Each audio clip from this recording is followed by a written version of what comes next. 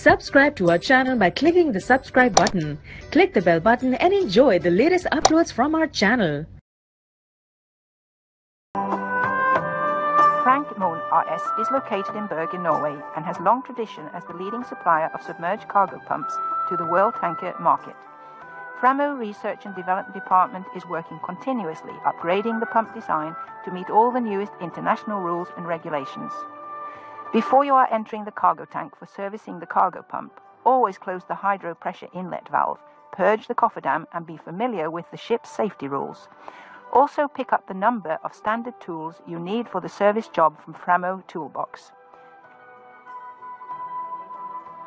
Before you start the service job, study the cargo pump service manual carefully, description and drawings. We will now show you how to dismantle the new cargo pump SD125 or SD150 design number 5. Sequence number 1. Dismantling of Subscribe to our channel by clicking the subscribe button. Click the bell button and subscribe to our channel by clicking the subscribe button. Click the bell button and enjoy the latest uploads from our channel. Subscribe to our channel by clicking the subscribe button. Click the bell button and enjoy the latest uploads from Subscribe to our channel by clicking the subscribe button. Click the bell button and enjoy the latest uploads from our channel. FRAMO RS is located in Bergen, Norway, and has long tradition as the leading supplier of submerged cargo pumps to the world tanker market. FRAMO Research and Development Department is working continuously upgrading the pump design to meet all the newest international rules and regulations. Before you are entering the cargo tank for servicing the cargo pump, always close the hydro pressure inlet valve, purge the cofferdam and be familiar with the ship's safety rules. Also pick up the number of standard tools you need for the service job from FRAMO Toolbox. Before you start the service job, study the cargo pump service manual carefully, description and drawings. We will now show you how to dismantle the new cargo pump SD125 or SD150 design number 5. Sequence number 1. Dismantling of impeller and wear rings. Start with dismantling of the pump support ring. The pump support ring is a new design, easy to clean and will also improve the stripping result. Loosen the bolts, lift and secure the support ring to the pipe stack. Use a rope for securing. Loosen the bolts for upper wear ring support. Then loosen the bolts for impeller hub, 2 turns only.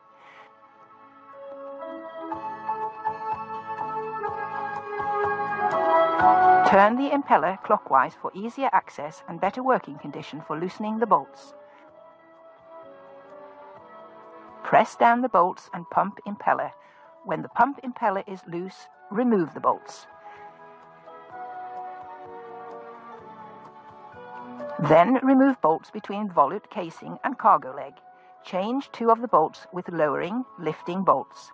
1 bolt in each leg.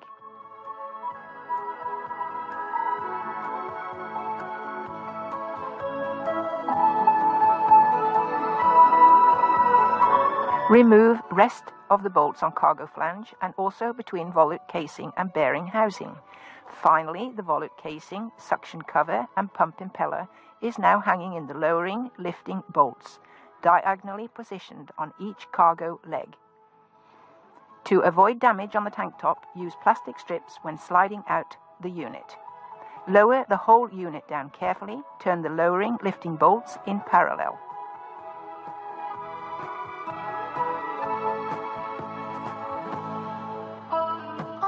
Slide the unit out of the well.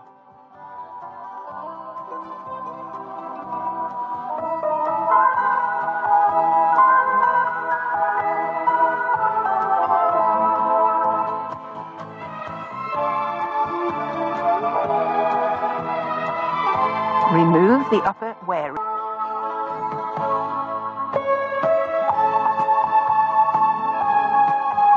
Remove the seal element and the O-ring between impeller and impeller hub. Rings is a service job normally done by the crew on board. How frequently depends primarily on type of cargo. Some ships discharging cargo with a lot of sediment may have to do this job several times per year, while others carrying only clean oil products may run for 5 to 10 years before doing any service work on the cargo pump.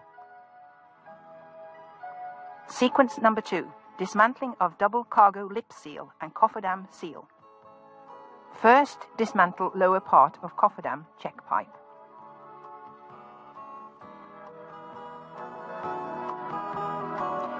Then dismantle the impeller hub from the pump's shaft. For demonstration, we are here using a mirror showing how to loosen the lock washer, remove the bolt, and pull out the impeller hub.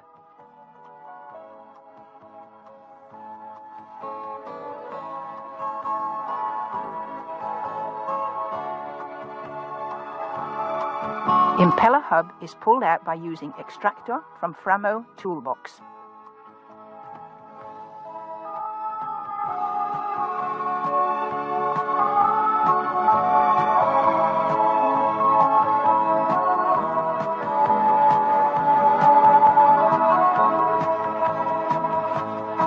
Be very careful not to damage O-rings and ceramic sleeve.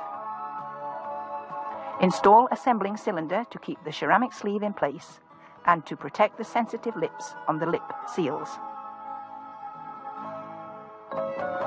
Pull down the seal ring housing with cargo seal. The Teflon seal element is sometimes hanging on the bearing housing and must be removed and controlled.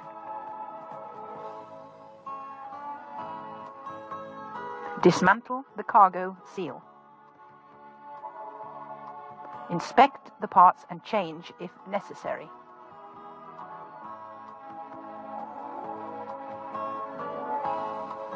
FRAMO single cargo seal must also be dismantled.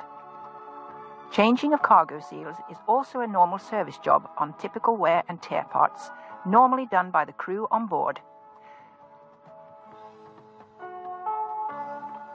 We recommend to change both the single and double cargo seal together, and they are now delivered as one spare part. Take away the assembling cylinder and pull out the ceramic sleeve and check the parts carefully.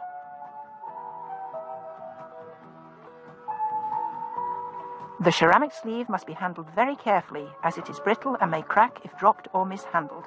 If necessary, it is also possible to change all rotating parts in the cargo pump when the pump unit is still hanging on the pipe stack. Sequence number 3. Dismantling of mechanical oil seal or other remaining rotating parts in the cargo pump. The mechanical seal can be dismantled without draining the hydraulic oil from the pump stack. The easiest way to dismantle the mechanical seal is first to remove the bearing housing from the pump casing. When the unit is dismantled, turn it upside down and remove the upper seal ring housing and then the stationary parts of the mechanical seal. Use 2 lifting bolts to take out the mechanical seal.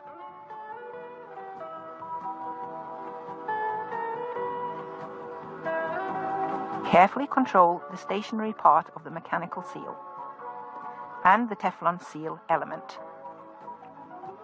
Pull out rotating part of mechanical seal by using the special tool from FRAMO toolbox.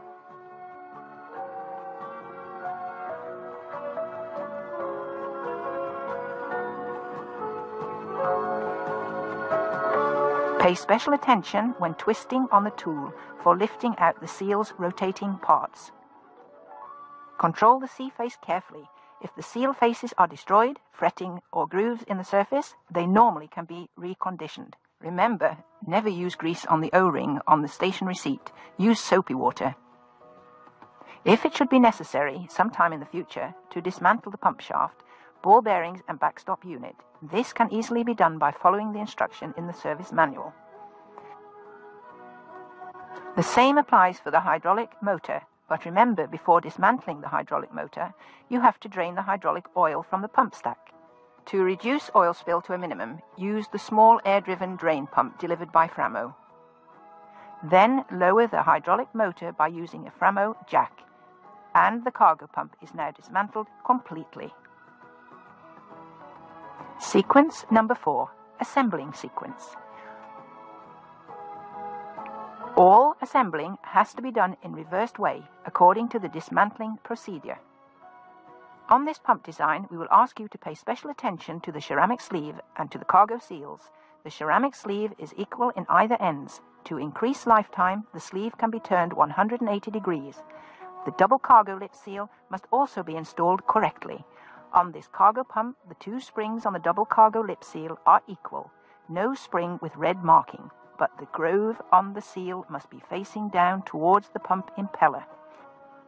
Check all seal elements, seal grooves, and seal faces carefully. Pay special attention to the Teflon rings and be absolutely sure of no deformation.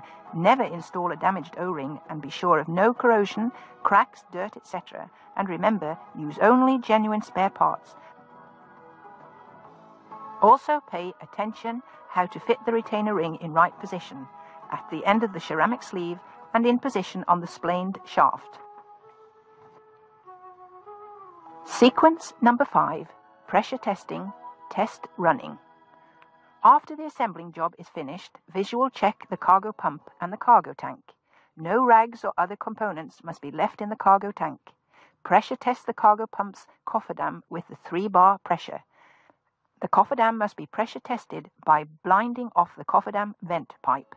Unscrew the complete air relief valve and connect a pressure gauge to the connection. Connect the air-nitrogen connection on top cover plate. Increase the pressure to maximum 3 bar and control that the pressure is stable for approximately 30 minutes. Test run the cargo pump, purge the cofferdam and check that everything is okay. If the hydraulic oil in the cargo pump has been drained during the service job, de-aerate the pump stack through the air venting plug on deck before test running. By following these instructions, you will achieve a long-lasting, well-functioning cargo pumping system.